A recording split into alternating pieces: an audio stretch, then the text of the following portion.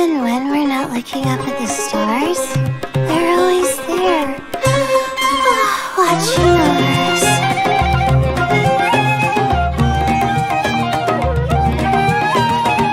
My guiding stars!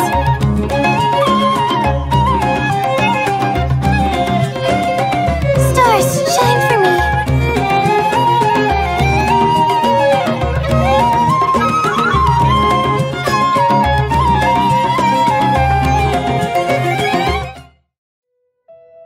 It almost looks like she's sleeping while being protected by the shield.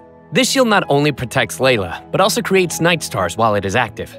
When a character protected by the shield uses an elemental skill, more night stars will be created.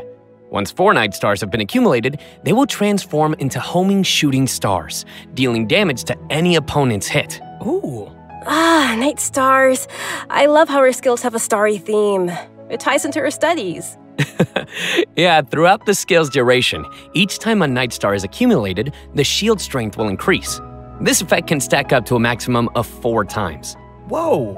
Layla's elemental burst unleashes a dream sphere that constantly fires starlight slugs at opponents within its AoE, while also generating night stars for Layla's shield.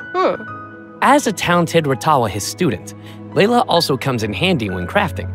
When Layla crafts character talent materials, she has a set chance to receive double the product. Ah, nice. Sweet! Anyway, when can travelers expect to see these new characters available in-game? Great question. That brings us to our new event wishes.